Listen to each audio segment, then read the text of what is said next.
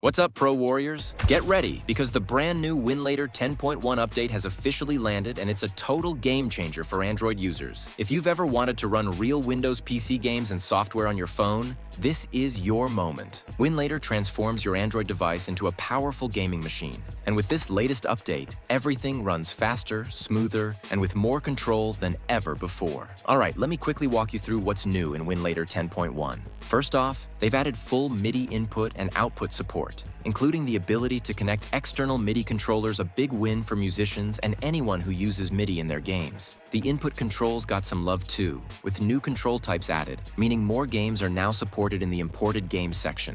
In the settings menu, there's now an option to move the mouse using button presses, which really improves gameplay precision. They've also added support for Portuguese and Russian languages, making the app more accessible to a global audience. Under the hood, the Box 64 emulator got updated to version 0.3.6, which means the developers have tuned and optimized the emulator in almost every area. Now let's talk about what's new in the container setup. The Mesa Turnip graphics drivers are now updated to version 25.1.0. boosting both performance and compatibility. They've also integrated DG Voodoo into the DirectX wrappers, which enhances graphics in specific games. Other essential drivers were upgraded in recent updates too, making everything feel more polished and well-organized. On top of that, parts of the app have been converted to native code, so the performance feels snappier and more stable than ever. On the UI side, you'll now see an active Windows option in the side menu, making multitasking smoother. And yes, PIP, that means picture-in-picture mode has been added too, so you can game while doing other tasks on your phone. For the classic gamers, there's now a virtual CD-ROM drive that lets you load ISO, bin, and KEU files, directly perfect for older games. They've even fixed black screen issues in certain titles by improving the X server.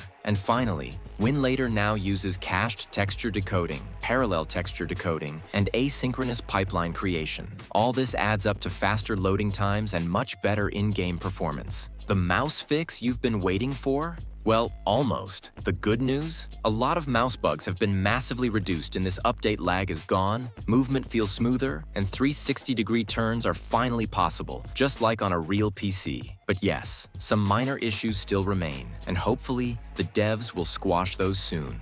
You can now connect your keyboard and mouse using an OTG cable, or go completely wireless via Bluetooth. Winlator is available on the official GitHub page, so go grab the emulator and test it yourself. If you want a full setup guide and the best performance settings, just drop a comment below. So yeah, Winlator 10.1 is not just an update, it's an upgrade to your entire Android gaming experience. That's all for today. If you found this tutorial helpful, be sure to like the video, subscribe to the channel, and hit the bell icon so you never miss an update. See you in the next video. Take care.